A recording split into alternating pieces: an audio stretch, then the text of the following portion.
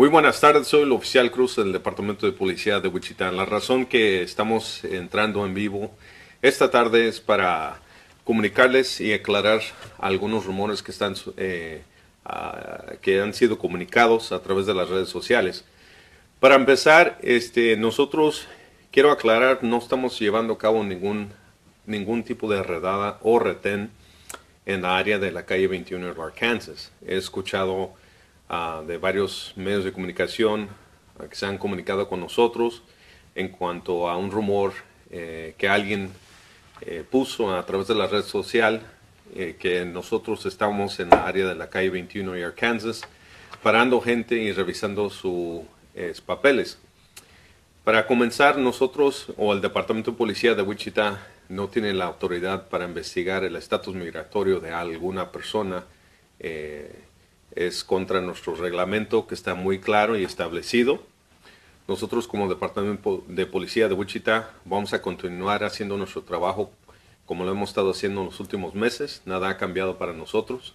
Si usted llama a 911 y tiene alguna emergencia, nosotros vamos a responder. No tiene por qué temernos o tenernos miedo. Yo hablé directamente con el jefe de policía. Él quiere recalcar que nosotros estamos aquí para servir y proteger. Si usted nos necesita alguna emergencia en confianza, por favor llamen a 911. Nadie le va a estar investigando su estatus migratorio. Nosotros, les quiero recalcar, no estuvimos en la calle 21, no hubo ningún retén. Nosotros estuvimos en comunicación con lo que viene siendo los agentes locales de inmigración. Ellos confirmaron que tampoco estuvieron haciendo ningún retén de alguno en lo que viene siendo la intersección de la calle 21 y Arkansas.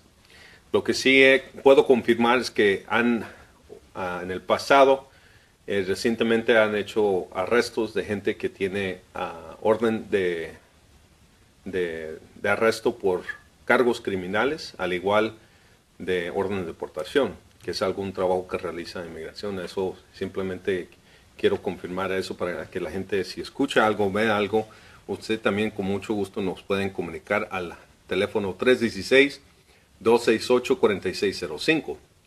Pero no hay ninguna razón por qué usted tiene que alarmarse o tener miedo. Esto no se está llevando a cabo. No sé por qué están poniendo esto a través de las redes sociales.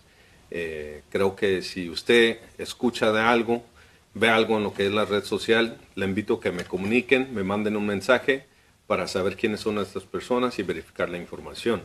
Recuerden, nosotros estamos aquí para proteger a nuestra comunidad. Ese siempre ha sido nuestra prioridad, siempre va a ser nuestra prioridad. Y si tiene alguna pregunta, repito, el número de teléfono es 316-268-4605. Gracias.